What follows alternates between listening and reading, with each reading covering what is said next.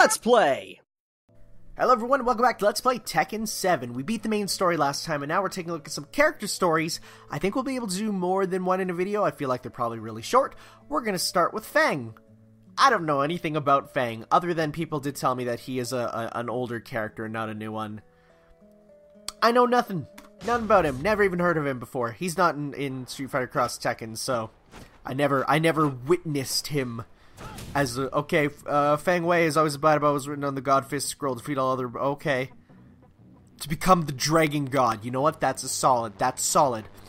Fang returned to his childhood training ground, which is in the volcano, to continue his intense training regime. Then one day, an unexpected visitor, mysterious man. Oh, we're just gonna beat up Akuma?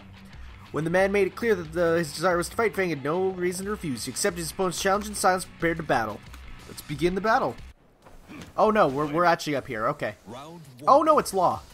Fight. Okay, so let's see how Fang plays. See what sort of moves he has. Is he a kick guy? Oh, that's a kick. Ooh, he has some good kicks. I like him a lot. That's good. I like that. That feels good. The back kick going into it. I like that. Fight. Oh man, all the watas are great. Ooh, that's good. I like that sweep too. Okay. Oh. Ooh, that's cool. That looks like a SNK move. Like just in how it looks, you know.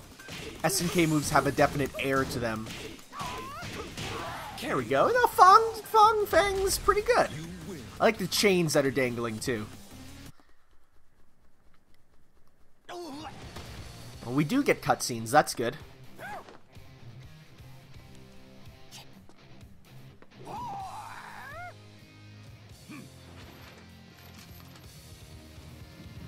Oh, here comes the rain.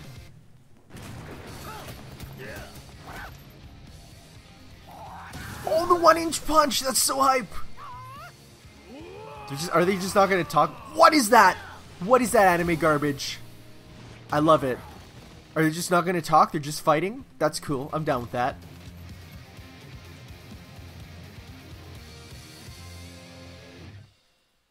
Alright. Okay. Is that it? Is there more? Yep. Okay, wow. Huh. Now we're going to check out Law. Please don't just be the other side of the story. I don't like when they do that. Wait, can he actually fight with Nunchuck? That's actually pretty cool if you can.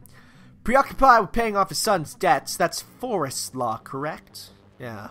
Martial Law didn't realize how many of his students had quit his dojo until it was almost too late. With a large sum still to repay, Law was running out of ideas. As the last resort, he decided to search for a capable fighter to run the dojo. He asked his friend Paul. Alright, they are friends. They were partners in Street Fighter Cross Tekken. He asked his friend Paul if he knew anyone, and in his usual manner, Paul said himself he would be the perfect candidate. However, thinking that the dojo would go bust in half a day if Paul took control, Law politely refused. Instead, he put the word out that if any strong fighters wanted to try for the job, they should come and prove their skills. Challenger after challenger appeared, but none of them were good enough for Law. Then one day, Law heard, oh, is this, are we now fighting, oh yeah, we're just fighting Fang then, or Fang, I don't know. Yeah, we're just doing a mirror match. Okay.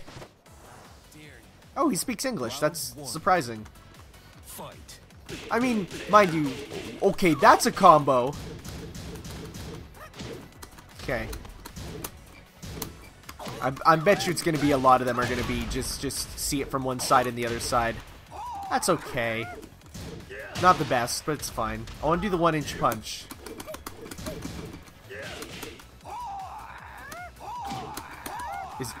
Is that just evade?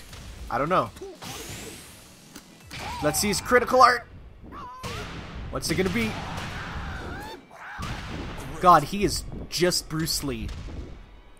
Like, it's to a point where it's like it's almost comedic how Bruce Lee he is. I mean, it's not like every game kind of has a Bruce Lee clone. It's amazing the legacy Bruce Lee is left, you know? There's actually a really good Bruce Lee like action figure from Figma. It actually looks so good. It's actually surprising like how good quality it looks. Wow, okay. That's some good combo. Good combo. We're just gonna see the same scene again. Oh no! It's your boy, Paul Naref. Oh my god! Please tell me that that's actually why he's like that. We actually can do 2 on 2. No, I don't think the game has the structure for it.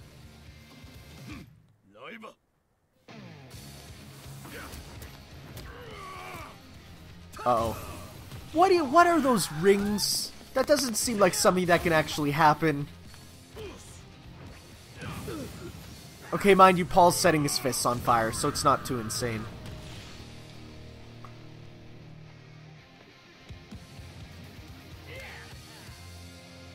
Oh, look at the buds. They're growing off together. Wait. Why does he have the aura of darkness? Are they just gonna run? Yeah! I like these guys. I like them. That's cute. That's great. Okay, cool. So, now we're gonna check out what are you up to, Bob? Bobberino. I hope you're ready. I am ready for you, Bob. Actually, I went to a con once, and there's this dude cosplaying as Bob, and it was so perfect. Like, he was great. Bob entered the King of the Iron Fist tournament, proving he was the strongest in the world. On his way to the match, the room before him exploded, blocking his way. Then the smoke could reveal a lone man emanating an evil aura. Bob had no idea what was happening, but his instinct told him that this guy was somehow connected to the destruction around him. Bob's sense of justice stirred inside of him and vowed with all his might to defeat the man before him. Red mist fell over his eyes. Bob forgot about being in a hurry and walked toward his opponent. Who's it gonna be? Let's see here. It's all or nothing. Round 1. Oh, it's Brian. Fight. Oh, I bet you we're gonna see why the world exploded when we pick up Brian. I could probably do these fights on hard mode. Look at that juggle. You know what, though, just to be honest, the fact that we got Bob and Rufus in a game together at least once is like, that's good enough. We've committed, we're good. Though Bob is a much better fighter than Rufus. But then again, there's also Slim Bob, who's in Tekken Tag Tournament 2, who's like such a hilarious character choice. I actually kind of like it. And it's still the same moves, too, which is like kind of, well, kind of, they're modified. Okay, let's see what's his.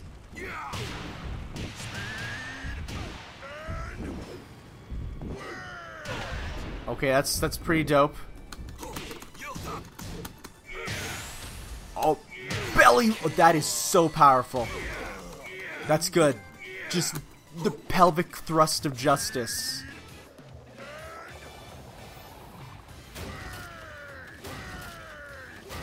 Oh my god. You broke his back.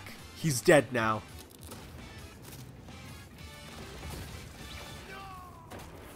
Wow, this is a marked change of atmosphere from the from Never made it to the tournament. What's with the British narrator? Okay, that sure was something. That's great. I like that. Okay, now we're on to see Brian. What are you up to, man? Just having a good laugh. Brian Fury is a dab hand. It's just, you know, there's the 2017 reference. At making enemies when you travel the world picking fights is not exactly a surprise, so when Brian appeared in War-Torn City, he took the opportunity to go on an indiscriminate rampage. When the world turned upside down by the constant fighting, Brian was in his element, so when a rotan... Okay. So he just decided, hey, I'm just gonna destroy the world while I'm here. And then Bob's like, no. Okay, so let's see how he fights. We have the grenades on our belts. I wonder if we can actually use them. Okay, stop that. So let's see here. Okay, let's see what's his super art. It's gonna be a just a big thing. Okay, well, I lost. That sucks. Let's try that again. I don't know if I like how Brian plays. I think I just need to find the sort of way to play as him.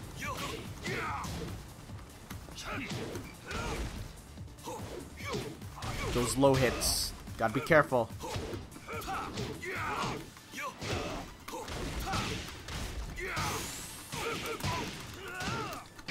Okay, will this get him?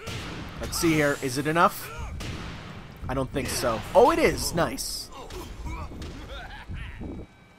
Final round. Okay, let's go. Let's go. Let's do this. All the fish in a basket. Let's go. That's a cool attack. I like that one.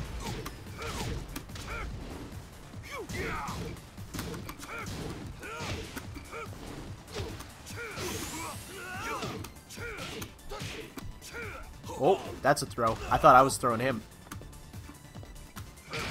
Uh-oh. Oh, shoot. Oh, no. Oh, jeez. Please don't kill me. Don't kill me. Don't kill me. Damn it. Well, we're going to need to try that again. Hey, don't just leapfrog over me after you've won. That ain't fair. Okay, so, let's go. Bob's surprisingly tough. Actually, because I've been playing a lot of treasure battles, so I've been, you know, fighting the opponents and stuff in it. And some of them are actually like a lot of them, like Bob is pretty tough. Come on. Let's go, let's go, let's go. Come on. Yeah, there we go. It's not going to kill him, there's no way, but it'll do good damage. So I think the more damage you have, the more, okay, that's not good. The more your rage art will do. Because it definitely feels like that. God, Bob is the true SNK boss of this game.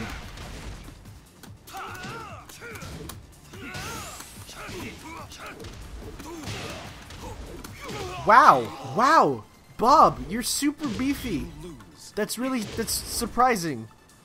What did I say about me being probably able to beat this on a on hard? Okay, so. Oh, that's cool. Okay, let's not get greedy. Let's not get greedy. Good, good, that's good. Gotta use those diagonals. Remember that they exist. Also remember to hit low and guard low. Smack your head. Oh, he threw me. The fact that that doesn't put me in a knockdown actually makes me kind of like that as a throw. Getting hit by it at least. Okay, let's go. Come on, don't whiff, don't whiff. There we go. I think we might have won. There we go, nice. We did it. You win.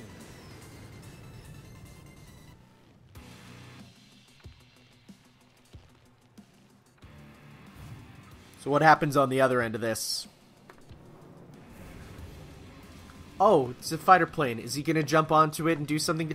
Oh. Okay, what is this Bayonetta garbage? What is this garbage? That's so dumb. Look at his smile, though. He's so happy. And he's laughing. He's having a good time.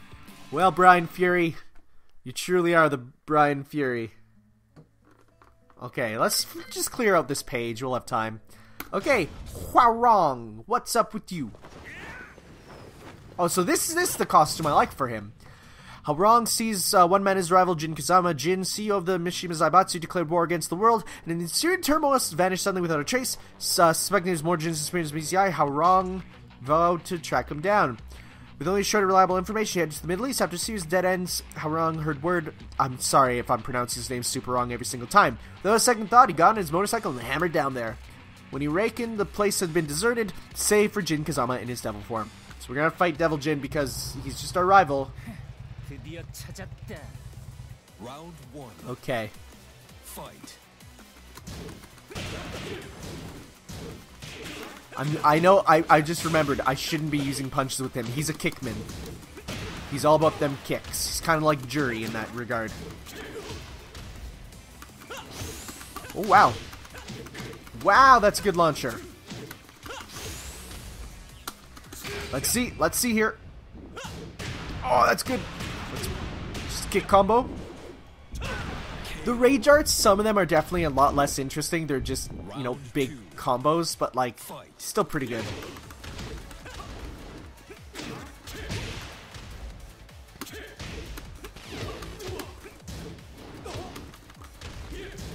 Of course, you got people like Devil Jin who just have like crazy sort of like laser stuff that you can, you know, sort of do.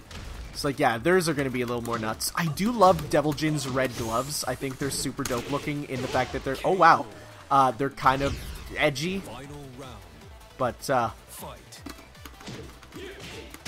okay, let's not lose though. Said let's not lose though. That looks painful.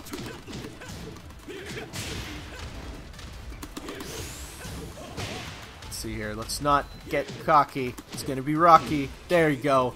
That dude kicks so high. His crotch must be just eviscerated at all times.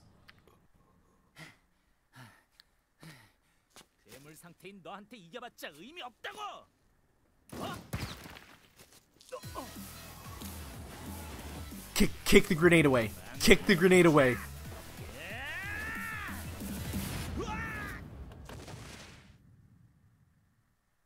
Wait, is that it? Okay, no.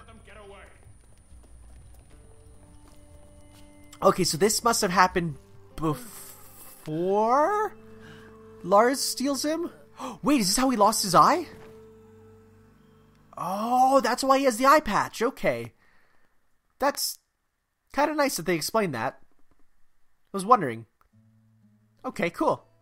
And finally, Devil Jin, who we just fought, but gotta see how he goes.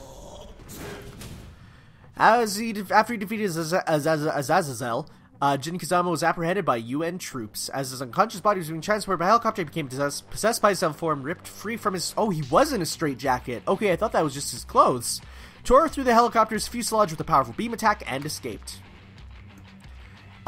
Intermittently feeding off the UN's attempt to recapture him, Devil Jin wandered the desert as he stumbled across a town in the Middle East. His arrival at the town's bazaar sent the civilians fleeing for their lives, turning the once buzzing settlement into an abandoned husk. That is until certain someone showed his face. Alright, let's be the edgelord. Round one. See, can I do the jump flight thing? Oh, I can do the laser up. That's dope.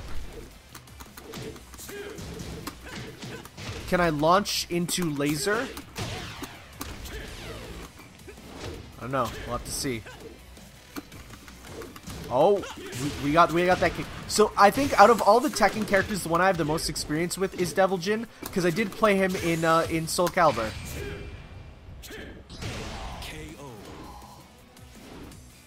Didn't even realize that I got hit there. Let's try that again.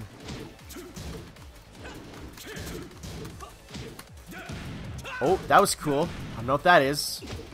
Something. Do the grab. Okay. It seems sometimes the second fights are sometimes the harder ones, you know? Let's go. Come on, don't miss this time.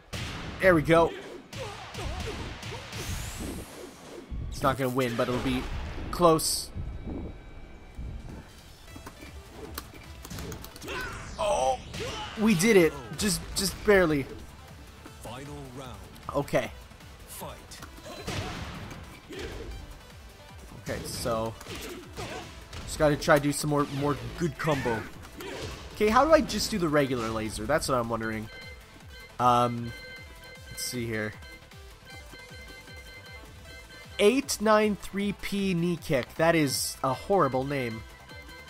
Okay, so it's up and double punch for the regular one, but I want to see what, let's see here. Wow, he has lots. Oh, laser cannon. Oh my god. So it's like left, right. Oh my god. Left, right, left, right, left. Okay.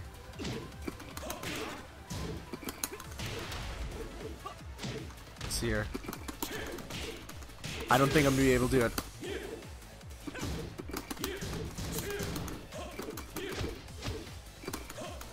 There's like no way I'm gonna be able to hit that. Okay, let's see if we can hit him. Let's go. Yeah, there we go. That's a tough motion. Left rights are weird because you move at the same time, and I mean I get it, but You win. okay, we can crawl. Forgot about that. So is he gonna still lose his eye in this one?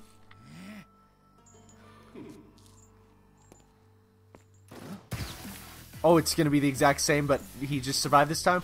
I wonder which of them are canon then. Oh, he saved me! That's a big surprise. I guess they're both, like, canon in the way that, like, still the same outcome pretty much, just minor variants. Except this time he flies away. Oh, but he shoots the laser still. Okay. Okay. I see. Sounds good. Alright guys, thank you for watching. And next time we're going to move on to the second set of character stories. Check out some of the girls. And Claudio. And Gigas. See you then. Ciao.